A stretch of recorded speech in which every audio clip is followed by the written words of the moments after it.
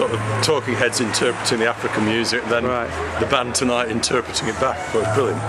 I thought that was great. Yeah. I really liked it. I loved it. I got completely mesmerised by the kora player.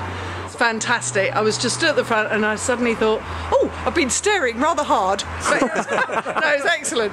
Absolutely excellent. Oh, it's awesome marriage of African music and the Talking Heads. It's brilliant. I love the treatment of Psycho Killer. Okay. But they're all brilliant.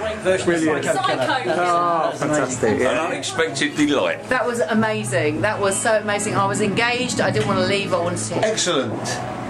Entertainment, pure entertainment. Do you know, the whole concept, the whole thing, is just so out there on the edge and so off the wall. It's just so nice. I like the improvisation, or the seemed improvisation, but when it kind of, it's almost like jazz. They go off on a tangent and then they come back into it with a number that you know, and then the numbers you know, you recognise them, you know, as a Talking Heads number, and you can move to that. But I like the African rhythms. I really like the African rhythms.